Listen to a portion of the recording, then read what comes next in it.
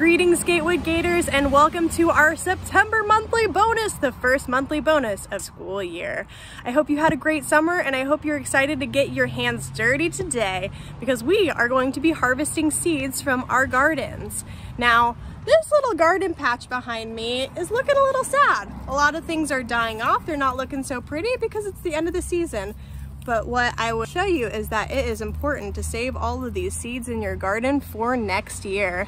Let's try it out. Here are some dead poppies that I found on my run. I can already see seeds already scattered all over. So I am going to just take the little tops and kind of crunch it around and shake it out a little bit and see how many extra seeds I can get. Fun tip, always bring a little plastic bag if you're going on a run or a walk in your neighborhood.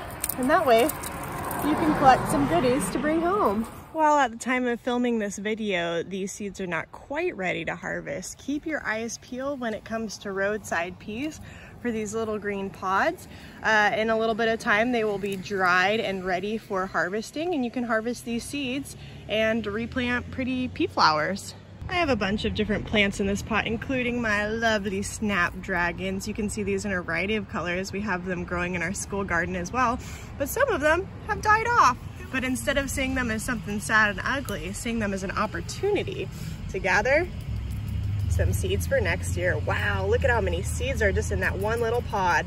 You just shake it like a maraca and you can get quite a few.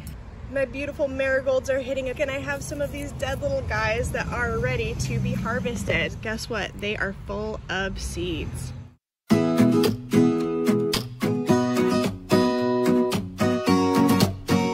My favorite seeds to harvest are poppies because they are kind of like little pepper shakers. They have these beautiful little holes right up here, and when you turn them around and give them a shake, you can get some seeds. My favorite way to harvest poppy seeds is to put your poppies inside of a bag like this. Ooh, you can already see the seeds coming out. I zip it up and then I blow a little air in. Just like a balloon, and then shake it up. Oh my goodness, look at all the seeds! Whether you grow sunflowers of your own or just bought them at the store, make sure to save them after they've gotten kind of wilty like this.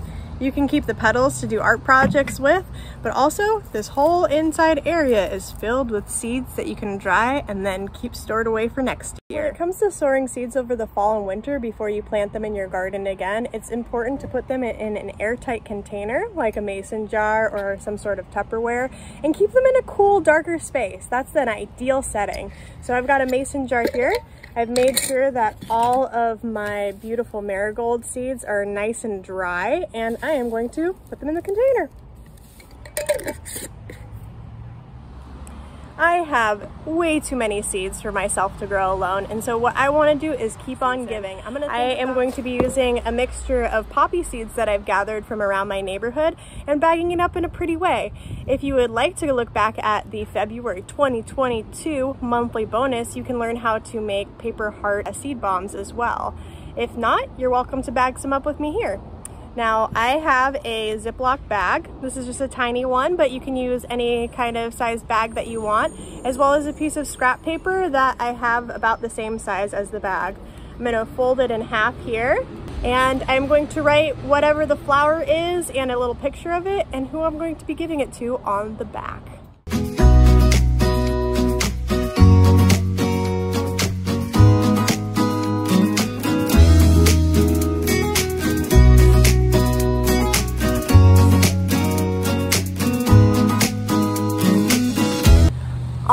I have made a little poppy seed mix label with some flowers on it, and I wrote a little note to my mom just saying thanks for being my mom and I hope you enjoy.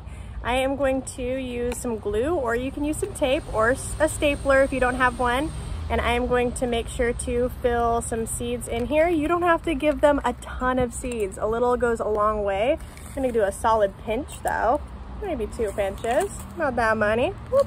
It's quite a few seeds, and I'm going to seal it up. I'm going to glue one end of the inside of this, like that, and I am going to put the label on top.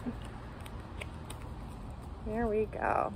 Now I have a little poppy seed mix I can give to my mom. Hope it makes her smile.